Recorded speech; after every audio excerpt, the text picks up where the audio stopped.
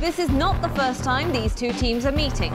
In their previous outing 2 years ago in the C Division final, ACS Independent thrashed ACS Barker in a 6-0 win. ACS Barker definitely hopes to rewrite history with this match. 2 minutes into the game, Matthias So from ACS Barker scores the opening try. Ahmad Zuri, number 13, converts it to make it 7-0, and ACS Barker might just snatch the title.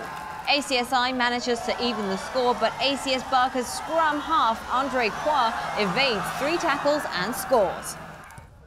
However, they miss the conversion. ACSI with a 2-point lead, then ACS Barker's Ahmad Zuri touches down for his team's 3rd try of the day.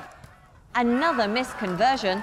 In the second half, from the opening kickoff, ACSI creeps the ball forward for Jason Go to go over for their 3rd try. ACSI's Michael E fails to convert, but they still lead 19-17. From the resulting line-out, a massive scrum by ACSI sees the ball turn over. And with that, it's the end of the game. ACSI takes home the title for the 7th time.